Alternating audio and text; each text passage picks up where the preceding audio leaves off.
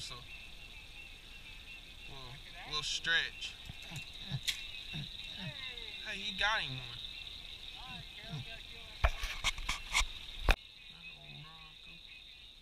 Good God, look at that one. Got him. Very fair today. Oh, he came off. Yep. I hit him though. Oh my God. That is a monster.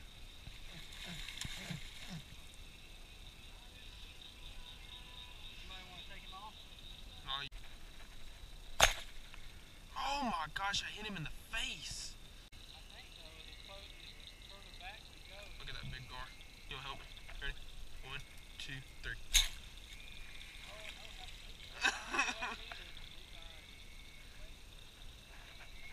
I just dialed in tonight on the gar.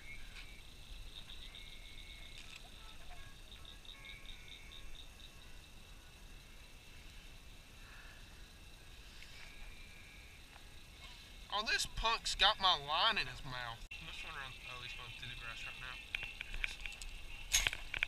Got him. Got him.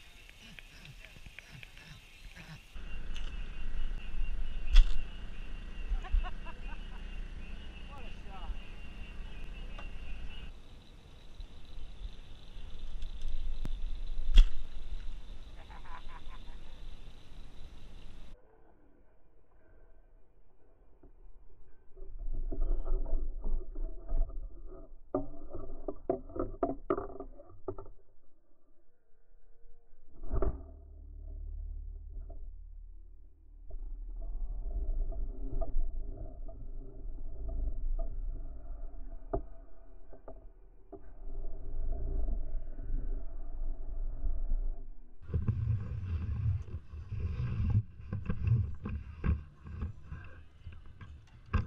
Okay, boys and girls, let's talk about the past couple days that I've had.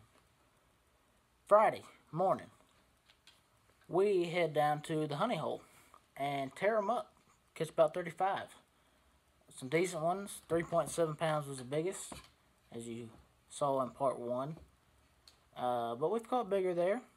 But I was pretty happy with 35 for just about 2.5 hours. And to be honest with you, some people have said I'm cheating by going to this this honey hole. But here's the way I look at it. If there's water, H2O, and there's fish in it, and I'm throwing a regular old lure that you can buy at any store, and I'm pulling fish out of that H2O, I'm not cheating. I'm catching fish. Same as you would any other body of water. So that's the way I look at it. Moving on to Friday night. That was a little bit different story. Got to the lake. Looked good. Looked like the weather was going to hold up, which it did. Started fishing. Seeing some gar. Some good ones. Got excited. And then poop hit the fan when it comes to equipment failure. We had things blowing up here, things blowing up there, fire here, smoke there. I'm exaggerating a little, but that's pretty much what it felt like.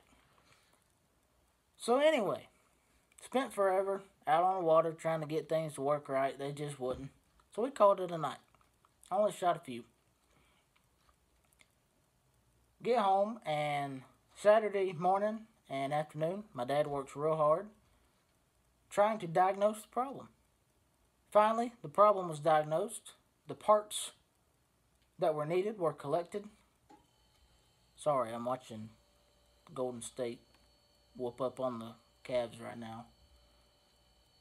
Not that I care much about basketball, but I watched the finals. But anyway, where was I? Oh, yes. Okay, so the boat was fixed. We tested it out. Things worked well. So we're going again. Saturday night for redemption. So we head back out there. Same spot, West Point, Clark Recreation Area, to be exact, was the boat ramp that we put in at. Didn't have a very far boat ride to where we started. Got there a little late because we were waiting to see what the weather was going to do, and it held out once again, thank goodness. So we get to fishing. It's a slow night. Weren't seeing them like we were the night before. But the equipment's working. So, small victories, you know. So anyway, we get back into where this little creek's flowing in, shallow area. Got some grass. And all of a sudden, oh boy, I see a big old tail just whoosh, whoosh, whoosh through the water. I said, oh Dad, that's a big one. Speed up. So we speed up. Both shoot at the same time. Not even close. I was nervous. I don't normally get nervous when I see fish, but I was nervous. So, he doesn't swim off very far. He wasn't scared of nothing, because he could have probably bit our arrow in half if he had a mind to. So then I take a Hail Mary shot, try to hit him again. Not even close. He swims off a little bit further. Not going fast at all. Dad speeds up a little bit more, takes a shot at him, misses. And all of a sudden, this dumb gar, as big of a head as he had on him, his brain must not have been working that night to have dodged that many arrows and still come swimming right back at my boat. Now I might miss twice, but I ain't gonna miss 3 times, especially on something that big. So he swims right at the boat, and as you can see in the footage, I made it nice and slow-mo so you can really see it. The size of this gar under the water. But I skewered him, and to be honest with you, I was still a little scared of him. I didn't really want to bring him in the boat. He could have taken my 4 fingers off. That would have left me with 1. Can't do much with just 1. Hard to cast, hard to reel. With just 1. Definitely hard to hold a bow. With just 1. But anyway, so Dad says, well, pull him up. I'll shoot him in the head and kill him. Sure enough, I pulled him up to the top. Shot him in the head and killed him. Graveyard dead. So then, I pulled him in the boat, took some pictures.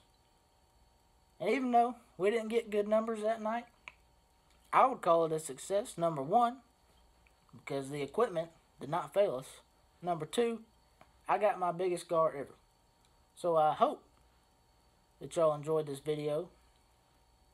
And I hope you will subscribe. And I hope that you're looking forward to more homegrown outdoors action coming soon.